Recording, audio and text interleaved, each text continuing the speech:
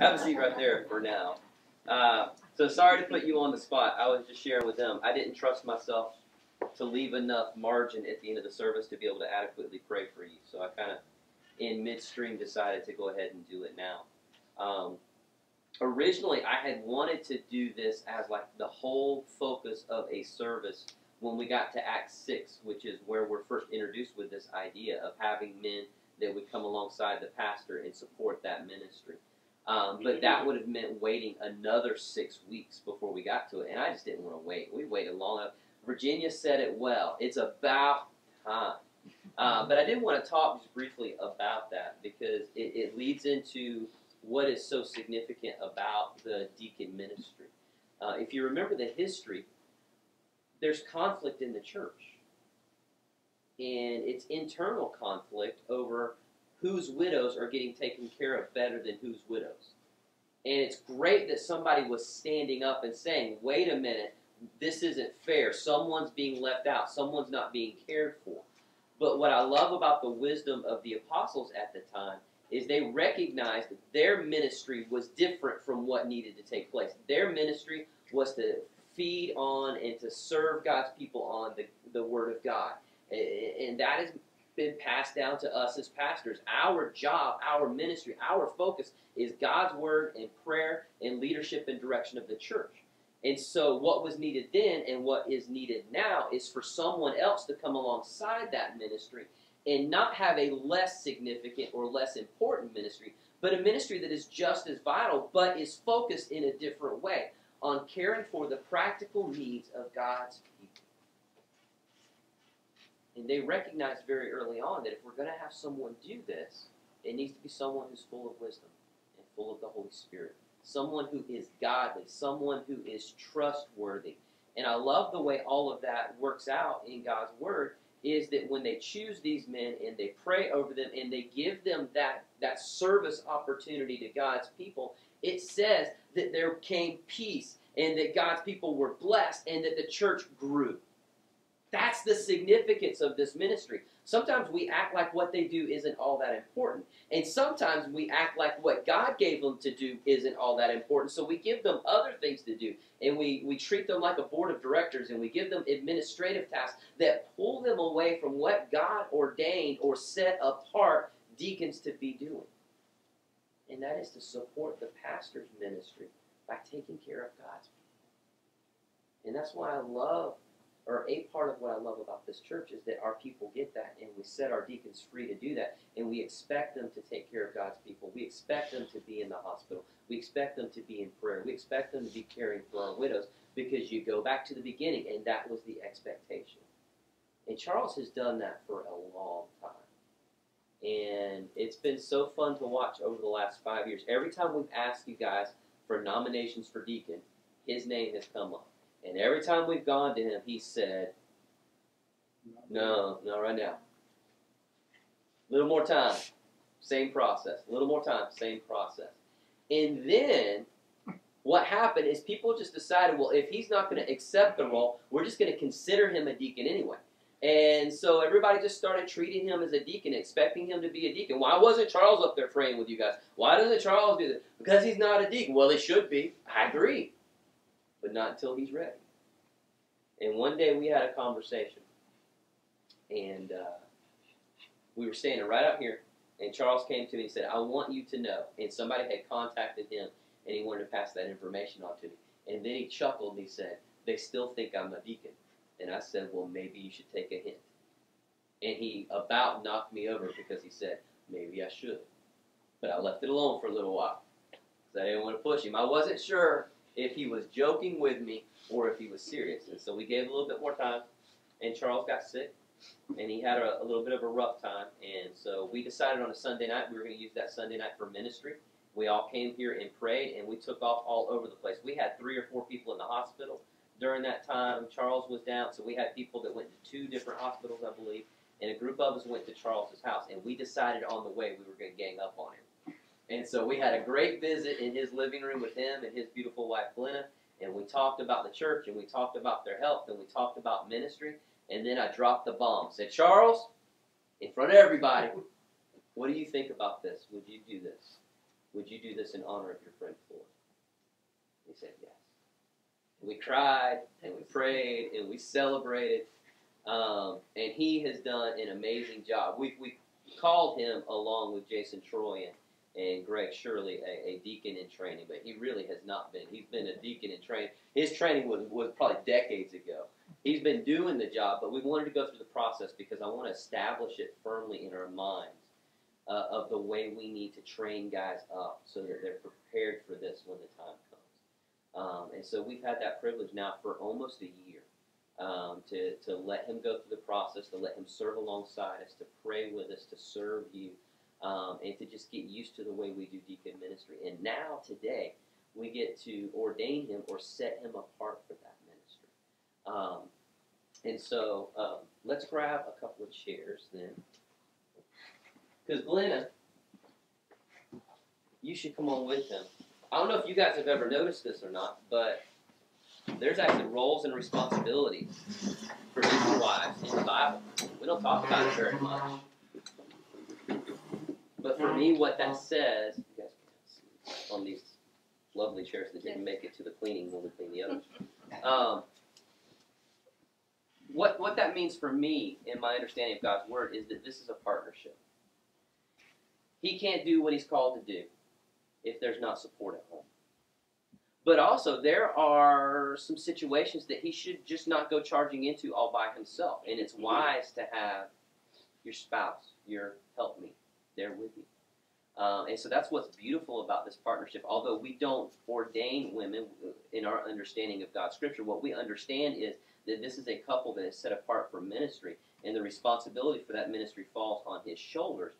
But she is a vital part of that, and Glenna does a beautiful job of supporting him and encouraging him and supporting us and encouraging us and just being a part of everything that is within this church. So let's take a couple of minutes and pray for them. Guys, if you would come.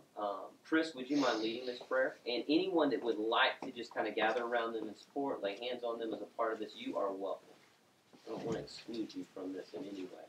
If you just don't feel like getting up, that's fine. God hears your prayer and your support from where you are. But if you want to come in close, this is a family opportunity for us to bless them, be blessed by them, and share with them. You guys get on in and settle. There you go. That's good. I like that. I like that. Hands across the way. That's all right. There you go. Be creative. I like it. We got 3 here. That's working. Oh, we're getting all connected now. All right, brother, would you pray for me? Heavenly Father, what an honor it is to come in your presence and to pray for Charles and for Glenna as well. Lord, we lift them up to you. What a godly set of people we have before us. And they strive to glorify you in all that they do as far as we know, as far as we see on a daily and a weekly basis, Lord.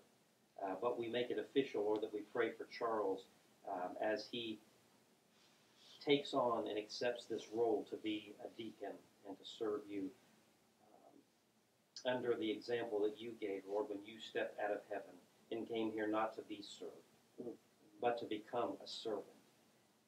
And a servant that benefits all of us who place our faith in you. Lord, you came to die that we might have life, real life. And Lord, we ask that you would guide Charles, as you always have, with wisdom and with just the love that he has for the flock that's here to help be a helper to our pastor and to all of those that are here. Lord, in this family, we love them so much, Lord, and we just ask that you would guide him with wisdom and with love and with understanding and with patience as we, as a team of deacons and the pastor and the other staff, serve you by serving those that are part of this family. Lord, we're so thankful for him and just pray that you'll continue to give him good health and to help Glenna to be that helpmate to him and to support him in this endeavor. Lord, we thank you so much. And we ask all of these things in your mighty and your precious name. Amen. Amen. Well, I am excited about being able to jump into the book of Acts with you. It is one of my favorite books of the Bible. It was one of the first books that I was able to study when I first went to Bible school. I was still working for Polk County EMS then. I think my first set of classes, I jumped in with Acts, and it was just transformational for me. And so for a long time, I've wanted to go through this together as a group, but have just been waiting on and praying on God's timing for it. And this just seems like the right time. So we're going to be going through Acts over the next several months with some breaks. We'll break, of course, for Easter. There may be a couple of other things that we will break for. But we're going to be focusing on this till we get done. Now, for some, that has raised some concerns. I've had at least a couple of people that have come to me and said, wait a minute now. Acts has 28 chapters, and you said that this is going to be about being a witness. Like, are you going to beat us up for 28 weeks about being a witness for Christ? No, I'm not. I promise you that. I want you to understand that although that is like the overarching theme of the way we're going to be approaching the book of Acts, everything every week is not going to be like the same sermon over and over again talking about the fact that you need to be a witness. Now, we are going to talk about that because that is one of the great themes of this book. For me, as we go through this, our theme verse is going to be Acts 1:8. You will be my witnesses.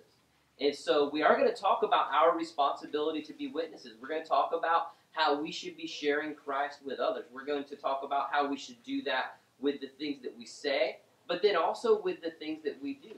But that's not going to be the only thing that we talk about every week, because there are some other major things that you see throughout the book of Acts. So we're also going to look at the expansion of the early church. And if you have never studied this and have no idea how it went from 120 original believers at the beginning of Acts, approximately, at least that's the first number we're given, 120 of them are meeting in the upper room for prayer and all of that stuff. How does it go from that to thousands and then to millions? If you have no idea how this happened, you're going to learn that over the next several months as we go through. And so I'm going to try to do some things to help you to visualize that. We're going to have some maps, and we're going to look at how things expanded and who the key people were that God used to help it to expand. But the other major thing that we're going to talk about is that God has the power to transform lives.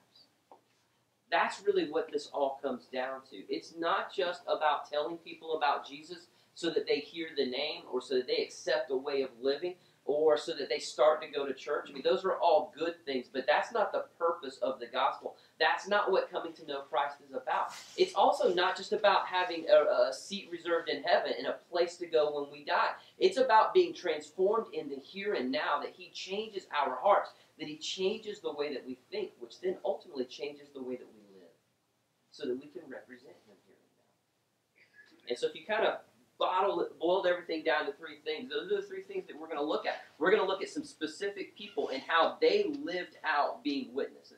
We're going to look at how, as the result of that, the church grew and it spread all through the known world at the time. But then we're also going to look at individuals who were radically changed. So look with me, if you would, please, at Acts chapter 1. We're going to start by reading the first 8 verses. Luke writes, "In my former book, Theophilus, I wrote about all the things that Jesus began to do and to teach until the day He was taken up to heaven, and after giving instructions through the Holy Spirit to the apostles that He had chosen. After His suffering, He showed Himself to these men and gave them many convincing proofs that He was alive. He appeared to them over a period of 40 days and spoke about the kingdom of God.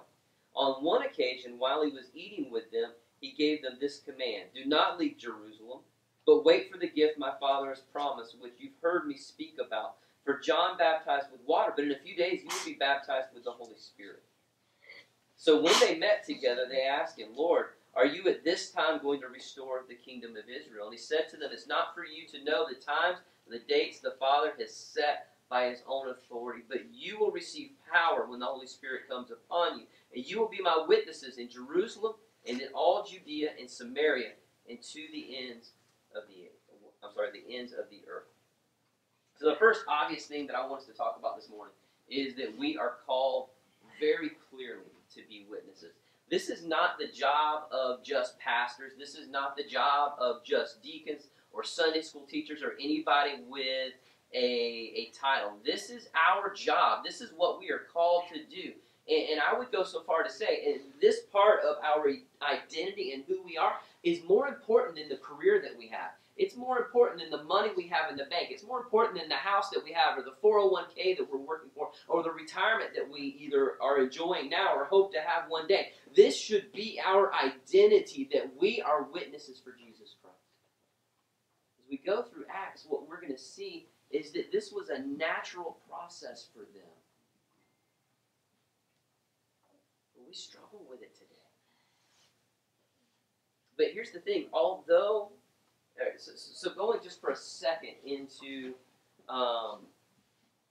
Bible interpretation and teaching, one of the things that we have to understand is the original audience.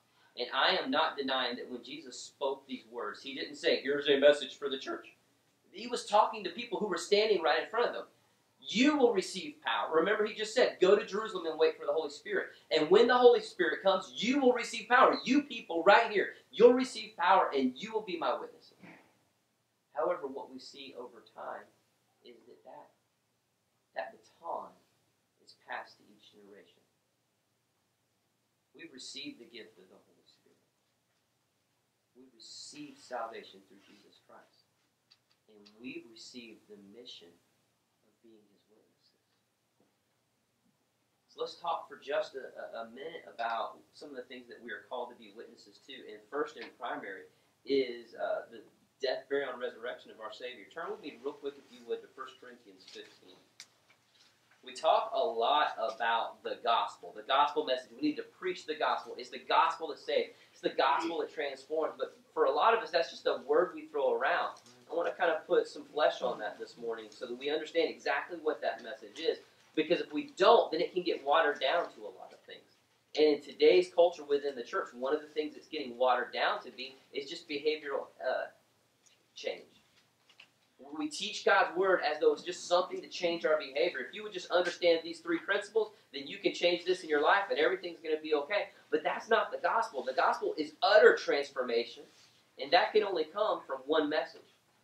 Paul wrote to the Corinthians a bit later than what we're reading this morning in 1 Corinthians 15 with a reminder of that message. He said, now, brothers, I want to remind you of the gospel that I preached to you, which you received and on which you have taken your stand. By this gospel you are saved, if you hold firmly to the word that I preached to you. Otherwise you believed in vain. For what I received, in other words, what was given to him, and we're going to see in Acts where this message came to him and how he received it. But he's telling them, what I received, I've passed on to you as of first importance. This is the most important thing that you can understand, that Christ died for our sins according to the Scriptures, that he was buried, and that he was raised to life on the third day according to the Scriptures, and that he appeared to Peter and then to the 12. And after that he appeared to more than 500 of the brothers at the same time, most of whom are still living, though some have fallen asleep. Then he appeared to James, then he appeared to the apostles, and last of all he appeared to me as one abnormally born. So what Paul was reminding them of, and what we need to remember if we're going to be witnesses, is that the message is Christ. I encourage you to share your testimony, but that's not the message. It's a part of God's story. But the message is Jesus. The message is that God loved the world so much that he gave his son, that his son would come and die for our rebellion and for our walking away from God. The message is that the spotless, sinless, perfect Lamb of God died the death that I should have died. But then that we have hope that he didn't stay in the grave. He died and he was raised again. Over and over, we're going to see that repeated throughout the book of Acts for a couple of reasons. One is because that's the core message, but two, they used the resurrection as their verification that all of this stuff was true. Notice some of the things that Paul wrote to the Corinthians. It's like, in case you didn't know, when Jesus came back, he appeared to all of the apostles, and then he appeared to 500 people at one time. Then he appeared to his brother James, and then last of all, he appeared to me. These are all people that would have still been alive as Paul wrote those words. And in the same way, that's why Luke begins by saying, in my first book, in Luke, I told you about what Jesus began to teach and to do. Now in Acts, in our terminology, the sequel, Luke part 2. Now I'm going to tell you about what happened after his resurrection, after he appeared to the apostles, because that is foundational to our belief. It's not just something we celebrate on Easter. It's not just something to think about one day a year. It is the core of everything that we believe. If he didn't walk out of the grave, then our hope is in vain. And so the gospel that we preach and what we teach and what we're a witness to is that Jesus died in our place, that he rose again, and that through that there is power for transformation. That it's not just about, I hope I get to heaven one day. It's not just about that when I die I get reunited with people that I miss and that I love. It's not just about that I escape from hell. It's about complete and utter transformation here, not cleaning up some bad habits, but as the scripture says, walking from death to life. Heard someone say recently, it was a comedian of all people, that Jesus didn't come to make bad people good, but to make the dead alive. And we get that messed up, and it's with good intentions. We want to do better. We want to try harder. We want to clean up our act, but God didn't come to make something that was dirty clean again. He came to make something that was dead alive. And that is so much greater than just getting some bad habits out of our lives. That means that we can walk through anything that this world brings to us, and we can have peace, and we can have joy. So again, as we go through the book of Acts over the next several weeks, we're going to see how the believers walk through those things. We're going to see how they shared that message. We're going to see how people are transformed. And we're going to see that the power for all of that is God's. The reality is, I believe, at least from conversations that I've had with people and from experience, that part of the reason we are so fearful of this idea of evangelism is because we think the power rests within us. We think that I've got to have the right words to convince someone. I've got to have a good testimony. I shied away from telling my testimony for a long time because I didn't have a good testimony. I grew up in church. I didn't do bad stuff because I was afraid to and because I wanted people to like me. If you were a for those of you that have been kids Sunday school teachers, I would have been the one that you liked because I didn't say anything in class except in response to the questions you asked. Not because it was the right thing to do. Not because I was trying to honor God. I wanted you to like me. And that just never seemed like that great of a testimony until I met other people who were struggling with trying to be good enough and trying to earn God's approval in that way. And that's when I learned those are the people that can hear my testimony and relate to it. And my testimony is different from yours on purpose. But even in all of that, it's not our power that changes things. Go back with me, if you would, to Acts chapter 1, verse 8. He begins by saying, you'll receive power when the Holy Spirit comes on you. The Holy Spirit had operated in a different way in the Old Testament, and everything was going to be radically new now. And in the way that God normally presents new things, he made a big deal out of it. And so Jesus is telling them, wait, because this is still going to happen. Go to Jerusalem and wait. You will know when the Holy Spirit comes. And when the Holy Spirit comes, you will have power. And the power of the Holy Spirit will allow you then to share this message. And in that power, you're going to see people changed. And so we're going to talk about people like Peter. Think back to what you know about Peter before Acts. Start off, he's a rough fisherman.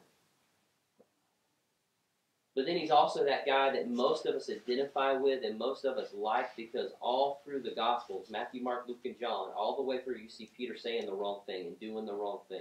You see Peter is quick to speak, and every time he does, he puts his foot in his mouth, it seems like it. Like there's one time recorded in the Gospels that I can think of where he says the right thing. God, Jesus, you are the Lord. You are the Christ. And then immediately after that, he says something dumb. And we love that about Peter because we are just like that.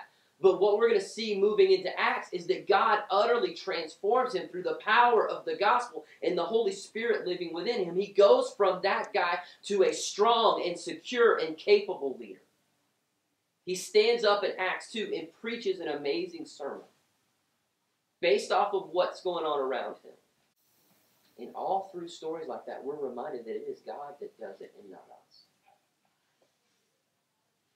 I shared with you a little while ago about some of the times that I come up, and as much as I've tried to block out time or whatever, I've not been able to be as prepared as I would like on Sunday morning sometimes. And what has been amazing to me is the time where I come in and I almost want to start the sermon by apologizing. Because I feel like that's my responsibility. And no matter how much the week was out of my control, I feel like it was my responsibility to study. And then I start doubting, should I have just stayed up all night? Just all those things are going in my mind. And so I'll come up and I'll give it my best. And sometimes I'll walk off and I'll sit down and I'll think, man, that was just bad. And it's those times that God reminds me that it's not me and it's His power, because someone will come up to me and say, that was the most powerful sermon I have ever heard, and God has utterly changed me today. And then in case I don't get those messages, there are the times that I prepare really well, and nobody remembers them. And God says over and over, it is me and it is not you. The thing I want you to take away from that is this: you don't have to be afraid to share. You don't have to be afraid to speak up for Christ. If you think all the way back to John 14 through 16, as Jesus talks to the disciples about the coming Holy Spirit, He promises them that the Spirit is going to remind them of things to say. He promises them all these things that the Holy Spirit is going to do in their lives, and those promises hold true for us. So we don't have to worry. That doesn't mean we don't prepare. It doesn't mean we don't study. It doesn't mean that we don't learn. It doesn't mean that we don't practice. It just means that I don't have to sweat the details. I do what I've been called to do, and that is to be a witness, and I trust that God's going to work through that through His Holy Spirit, and understand that He is the only one that can change a heart. And we're also going to see a radical transformation in Paul. The first time that we meet Paul, we're going to see him as a group of people are stoning one of the first deacons. We talked a little bit about that before we prayed for Charles. Out of that original group of deacons, there's one that comes out named Stephen. In the next couple of chapters, we see him preaching and teaching and doing great things. And then we see him die. And as we're introduced to Paul, then called Saul, he's literally guarding the coats of the guys who were stoning that saint and approving of what they're doing. And then God utterly shakes him and transforms him in a way that only He could. And we see him being one of the primary catalysts for the expansion of the church. And we're also going to see as we go through Acts that the strategy that God has given us is huge. He directly spoke to them and He told them how the church was going to expand. And we're going to see that as we go through Acts. We're going to see that it begins. Well, let's just pick it up. Verse 8 again, he says, "But you will receive power when the Holy Spirit comes on you, and you will be my witnesses in Jerusalem, in all Judea, and Samaria, and to the ends of the earth." So He told them, remember, go wait in Jerusalem. So for them, very literally, Jerusalem was the place where they were waiting for the Holy Spirit. And He said, I want you to start there. I want you to work there.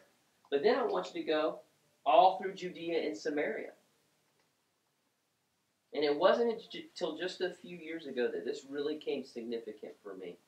I think it was as I was going through the book of John studying again, and I saw how much they hated Samaria, that I realized that when Jesus, I truly believe, when He told them to go to Judea and Samaria, Judea surrounds Samaria.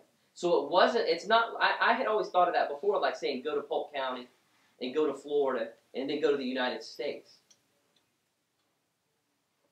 But really what He was doing for them was not challenging them to go to a place that was geographic in nature, but to go to a place that they just didn't want to go.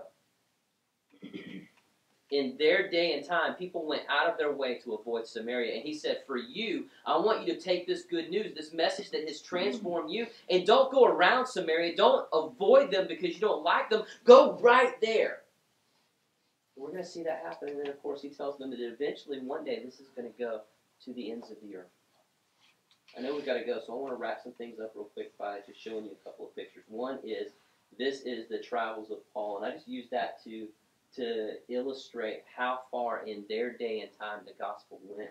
They started here. This was it. Remember, start in Jerusalem, and then go to Judea and Samaria, and then go to the ends of the earth.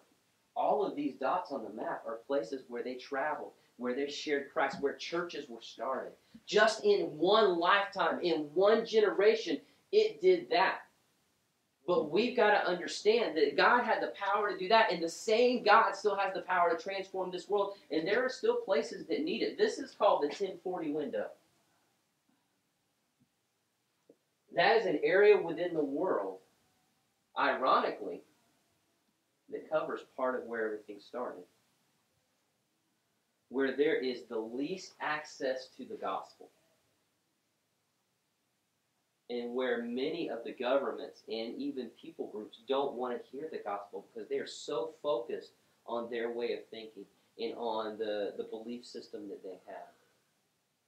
And I show you that, not to say that we all need to quit what we're doing and go be missionaries there, but primarily as the eye-opener, the realization that there is still work to do. There is still work to do right here in Highland City. There's still work to do right here within this church. There's still work to do within our family. But there's definitely work to do within the world. And we need to then not let this idea of being a witness, being used for Christ, making a difference in the world, get pushed aside for other lesser things. There are a lot of lesser things that we donate or dedicate a lot of time and resources to. And it just shouldn't be that way. This should be the cause. Everything that we do, like we set aside money for all kinds of other things, but very rarely are we willing to set aside significant amounts of money to fund mission work. It's great that we're going to work together and pull together to send the kids to camp, and I want us to do that. But we also know missionaries who have financial needs. Are we willing to pull together and rally around them and sacrifice wants? Here's the thing. For most of us as Americans, we're not really in danger of sacrificing needs. There's probably not anyone in this room that's had to go without a meal in order to put money towards something else. There might be a few, but there are not many of us. There are not many of us that have had to worry about having a place to live because we've had to set aside money for other things. So I'm not talking about giving up basic needs. I'm talking about giving up wants and desires, that extra meal out. Cable. The gas guzzler. Whatever it might be. That we would be willing to think strategically about those things and order our lives around being witnesses here, being witnesses as far as we can go from our church, but also funding that work all over the world. In terms of something more local, I'll tell you a quick story, and then I'm going to ask you to do some things. Part of this story, some of you guys have heard before, but a couple of weeks ago after my uncle died and our family all got together, my grandmother started telling some stories again. And she filled in some dots with the story that I didn't know previously. So sometime in the late 50s or 60s, after my grandmother and my grandfather and the kids that they had at the time, I think they were all born, so all the kids, they were in a one-room home out where my grandmother still lives today. And they bought that little one-room house, and they built onto it little by little over the years. Not too long after they had settled into the community and had started building what was first going to be a porch and then later would be what we know now as like the living room area, a deacon from a local church came by. And this, for me, ever since I first heard this story, has epitomized the idea of a deacon, because he didn't come and just immediately say, we have a revival service, we'd like for you to come. He didn't come and just immediately say, let me tell you about Jesus. Are you guys acquainted with him? Do you know about Christ or any of that stuff? What he did was he came and he welcomed them to the community. As he welcomed them, they were working, and so he took off his coat and his tie, and he rolled up his sleeves, and he grabbed a hammer, and he helped my grandfather build that patio. And then, I'm not talking about like one afternoon, like he came back repeatedly, and he helped them finish that, because that was what people did back then. He helped them finish that patio area. And then he said, we have a revival service coming, would you join me? My grandmother at that time was the only believer in the household. And it's a really long story. I wish you guys could hear my 99-year-old granny tell you this story. I'm going to shorten it by saying that as a result of that man, as a result of his witness, My grandfather, every child committed their life to Christ. I grew up in a Christian home because of a man whose name I do not know. Because he cared enough about his community and cared enough about the souls of others to step in and do some hard work and then to point that family of Christ and to walk with them. And it was a long journey. My grandfather was obstinate for a lot of years after that. And it wasn't until my grandfather came to know Christ that the boys in the family followed his example. Because one man said, I'll be a witness. So what I'm asking you to do this morning is to not be that bold to begin with. I'm not asking you to go out and to share Christ with anyone today. But what I'm asking every one of you to do is the next baby step. And that is, would you think of one person in your life that doesn't know Christ, and would you pray for them? Now, I'll be honest, I have an ulterior motive in this, because here's what I know what will happen. If you begin to pray for them, you will love them enough eventually to talk to them. But I'm not asking you to talk to them today. I'm just asking you to pray for them. I'm also asking you to do some Bible study.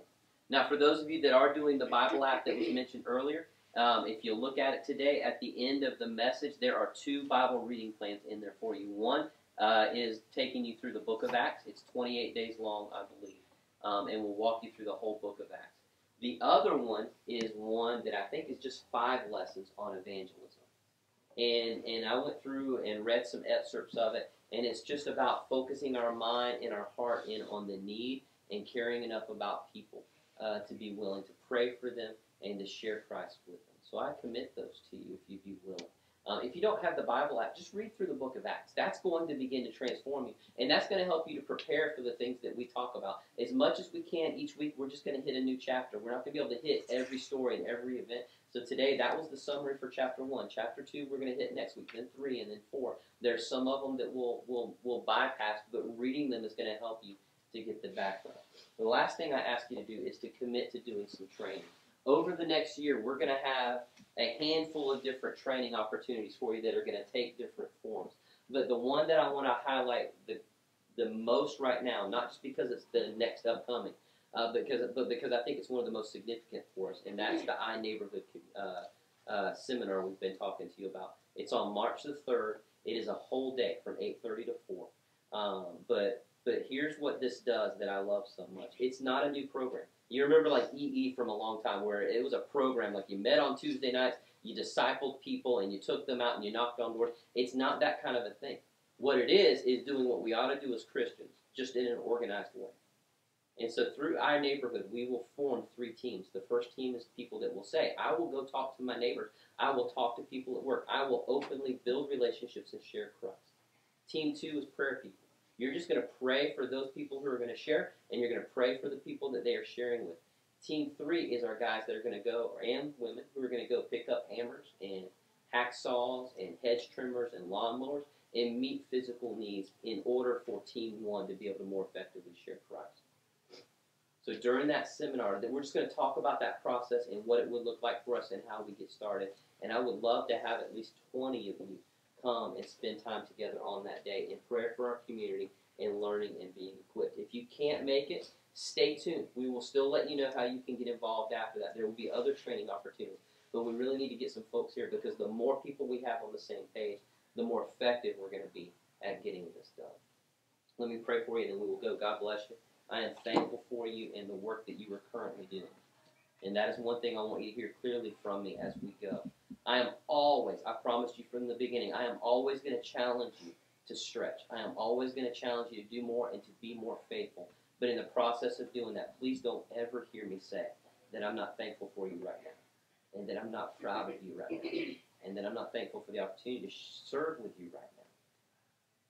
But there's just more work to do. Father, we thank you for this time together.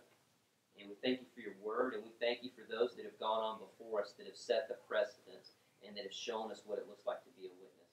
God, I pray that you would bless these times of worship, these times of in your word, and that you would help us to be transformed. God, we thank you again for Charles and Glenna and for bringing them into our deacon ministry. God, we pray that you would work in in a significant way in Charles's life and use him for your kingdom. In Jesus' name, amen. Thank you guys. Have a great day.